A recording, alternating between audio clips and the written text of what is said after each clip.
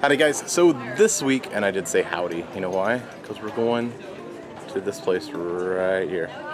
That's Pioneer Hall. And we're going to Hoop Dee Doo Revue for dinner.